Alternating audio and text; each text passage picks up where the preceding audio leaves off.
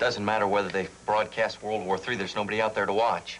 Who can afford $250, $300 for one of those receivers? They've already sold 300 receiver sets in Ohio alone. 300.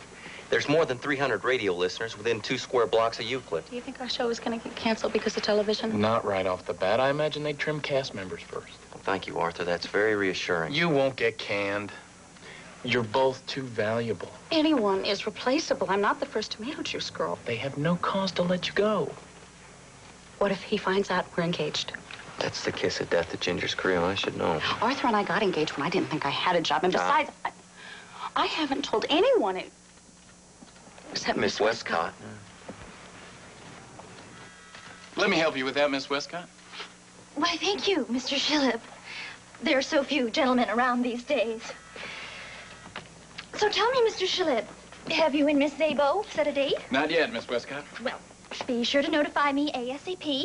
I want to mark it on my calendar, and I'll need to notify Mr. Mellon and hold auditions for New Tomato. Miss Zabo and I want to keep our plans a secret. Mr. Lemo will never allow a married woman to represent his juice, Mr. Shillip. Miss Westcott, if you breathe one word to Mr. Lemo about my engagement to Ginger Zabo, if you mention it, whisper it, suggest it, hint at it, or even think about it in his presence, I will tell him that the chaperone of the Lemo All-Stars ended up in my cabin, in my bed, in a state of intoxication, wearing nothing but a smile. I'm not as nice as people think I am. I'm studying to be a lawyer. There's no one else I trust with management of the thrift store, Victoria. Oh, Ruth.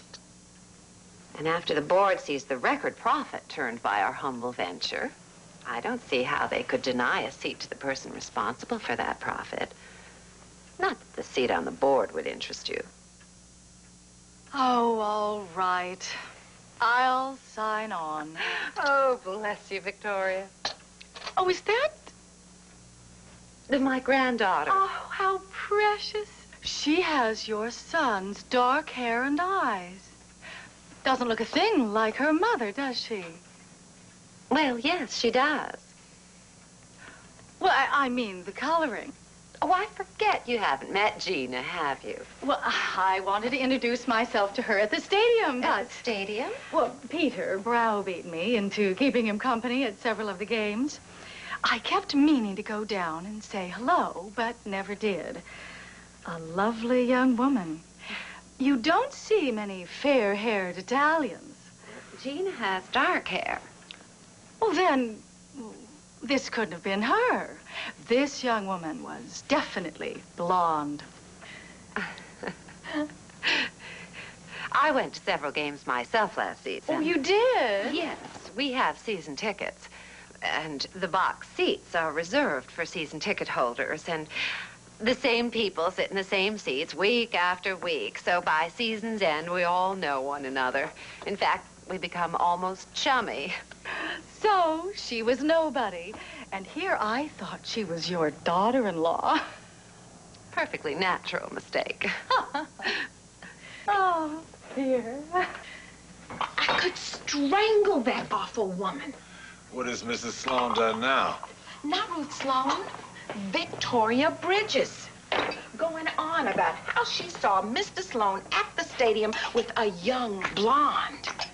I imagine the same woman you and I saw him with that night. Now, don't go jumping to conclusions. And it's not our place to say a word. I wasn't going to mention it. Oh, if I ever find out you've been running around on me, Abel Davis. Me? Woman? Men.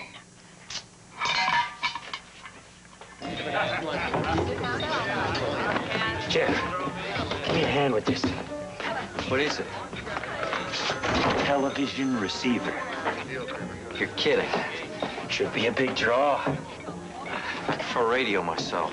Just give me a hand. Barziza, telephone. Sorry, Mr. Barziza must have left. I'll tell him you called if he returns. Goodbye. Thanks, Sal. That's the third time your office called and the last time I cover for you, Barziza. Next time I say he can't come to the phone because he won't leave his poker game. This is a bridge game, Doll. Strictly bridge. And I'm the Queen of Sheba. I'm not covering for you, Barziza. Wait, Barziza. In or out? 30 seconds. You're not back in 30 seconds that you'd get to the pot. Give me a break, Judy. I'm having a streak of good luck like I never had before. You're missing your deadline is what you're doing. Pro Roadhouse. I'm not here. You saw me leave. One moment, I'll see. For you. Do you type? What if I do? These are my notes on the article they're expecting. Type them up. I'll make it worth your while. This is chicken scratch. Don't matter what you say. It's the annual preseason stuff. The tribe, strong points, weak points, yammy yammy. We got a shot at the pennant if the feller's arm don't break. And Lemon in the bullpen give him a rest now and then. Yammy yammy. I know you, Judy. You can write this stuff blindfolded. I'll pay you $10 or 10% of my winnings. Huh? Mr. Barziza's not here, but he left a message for his office. Yes. He'll file the story before 9 a.m. 9 a.m. You're welcome. Bye. $10. Take the 10%. I'm on a roll. Barziza? $10. How many cards you need?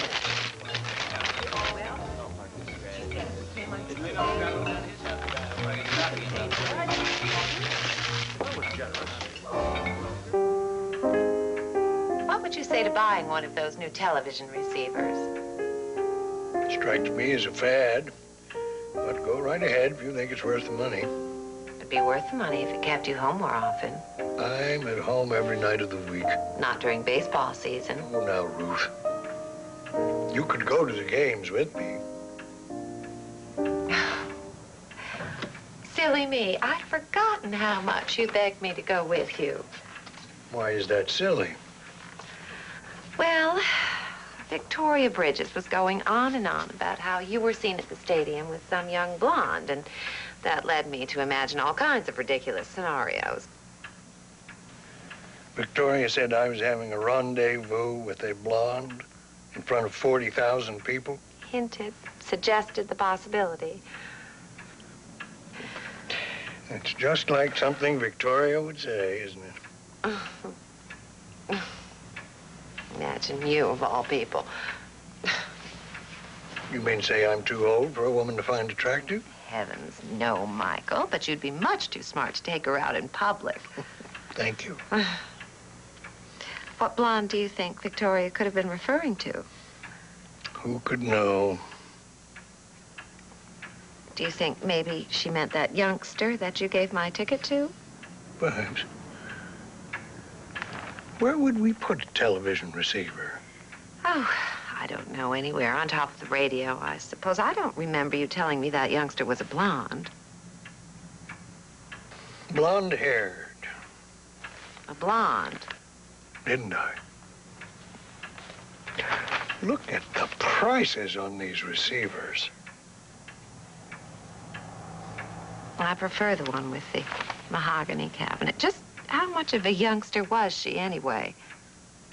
A teenager, by all appearances. But from my aging perspective, the difference between 18 and 28 is sometimes not discernible.